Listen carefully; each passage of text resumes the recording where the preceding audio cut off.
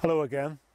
Since earlier in this year, we've been embarking on a series of sermons called Habits of the Healthy Soul.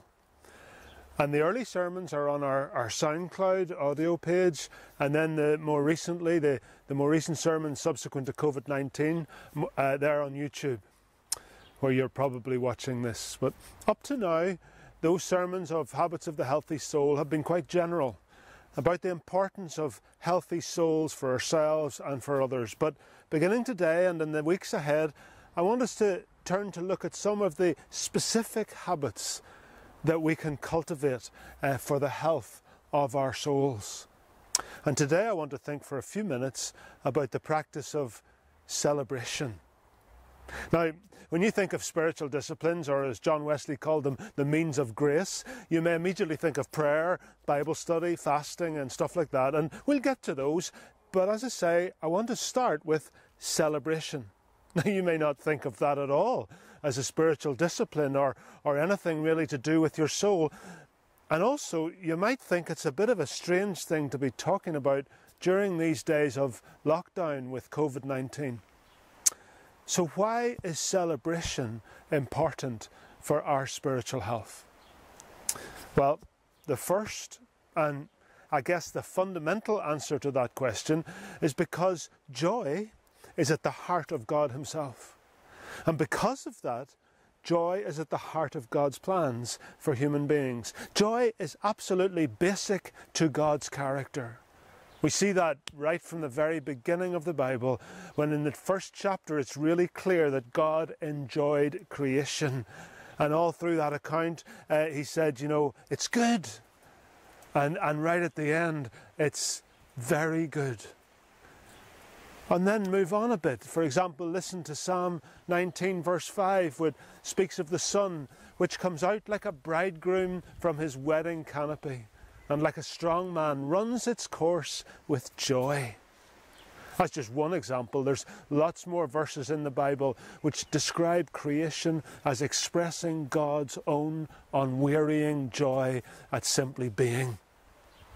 Often that's expressed in the language of nature. For example, well-known verse Isaiah 55 verse 12, the mountains and the hills will burst into song before you. The trees of the fields will clap their hands. Every created thing praises the Lord.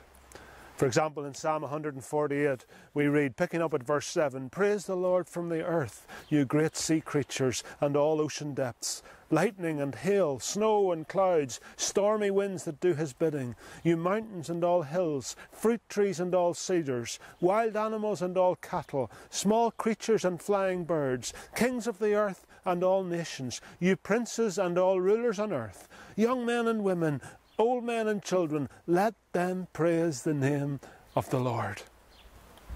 One of the wonderful consequences of preaching outside, as I'm doing now and been doing over recent weeks, is that sometimes during sermons you'll hear the birds in the background, and they're celebrating God, singing their celebration. And it's not just the Old Testament. Much later in the New Testament, in John 15 verse 11, Jesus said to His followers, I have said these things to you so that my joy may be in you and that your joy may be complete. My joy may be in you and your joy may be complete. So God is total joy, and He wants us to know joy. In contrast to that, Francis de Sales, who was the Bishop of Geneva 400 years ago, wrote this, the evil one, the devil, is pleased with sadness and melancholy because he himself is sad and melancholy and will be so for all eternity. Hence he desires that everyone should be just like himself. But not God. God is total joy, and God wants us to know joy in our lives. So here's the thing. If that's true, if, as I've just said, joy is God's basic character, then the more we allow joy into our lives, the more we allow God into our lives. You know, in Deuteronomy 14 verse 22, God told His people to have a big celebration each year at the harvest. It says, be sure to set aside 1/10 of all that your fields produce each year. Eat the tithe of your grain, new wine and olive oil, and the firstborn of your herds and flocks, in the presence of the Lord your God, at the place he will choose as a dwelling for his name. So they were to enjoy a feast. But then note at the end of verse 23, the purpose of all this.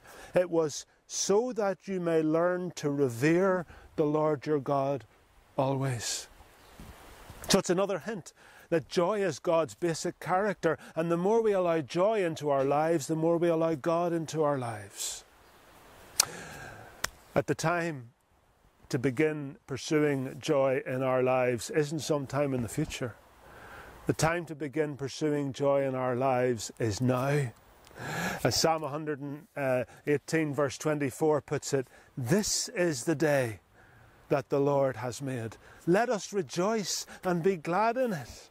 It's not talking about yesterday or about tomorrow. It's talking about now. You see, sometimes we think that, joy is something that will come someday. It'll come when things improve or when there are changes in my life.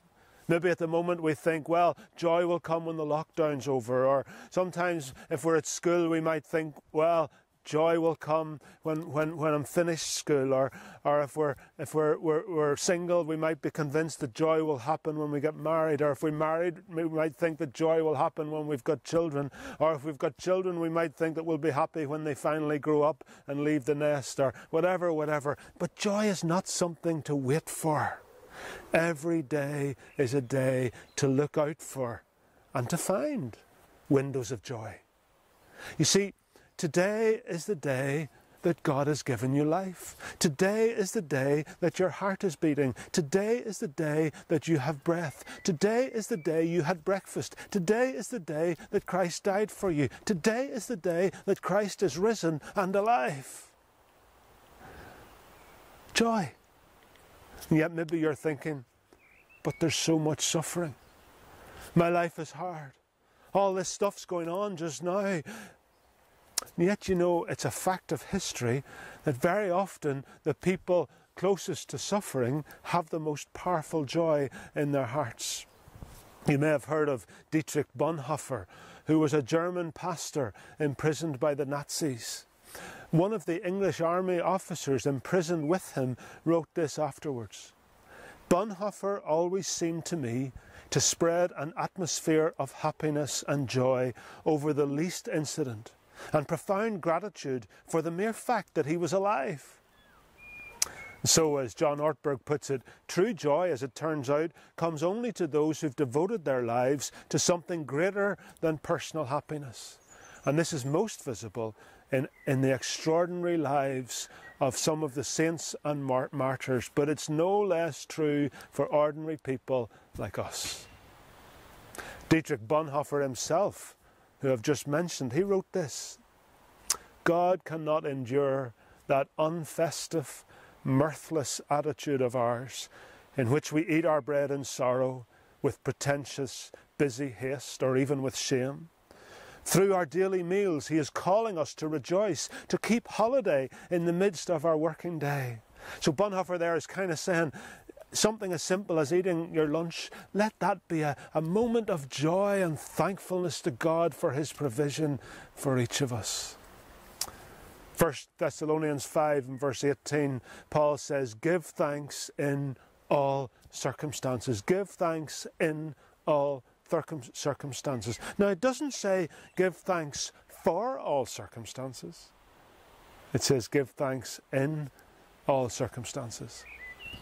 So, the discipline of celebration is firstly about giving thanks to God whenever something good happens, or whenever we enjoy even the slightest moment of our day. At that moment, take time to experience and savour the joy of that moment, and to direct our thoughts to God at that moment, to involve God in the celebration. So even now, if you want to pause this video, just take a moment to ask yourselves, what are some of the natural, joyful moments that occur in my day that I need to begin noticing and celebrating with God? And then secondly, as well as noticing the joyful moments that are already there, it's a good idea to look for ways to put some more of them into our day. If you're under crazy time pressure and work, then try and take 5 minutes during your coffee break and just take that time to savour and relax in God's presence, rejoicing in Him and giving thanks for the little break that you've got from the pressure of work. Or if it's the opposite for you, if you're stuck at home and really bored and locked down, then actively seek to punctuate your day with moments that bring you joy. I don't know what those would be for you. For example, maybe take 5 minutes to look out the window, up at the sky, and enjoy the vastness of the universe. And remember that you're not alone. Or take a moment to look out the window at a tree or a bird flying by or a plant with a beautiful flower, and again just take that moment to enjoy it with God.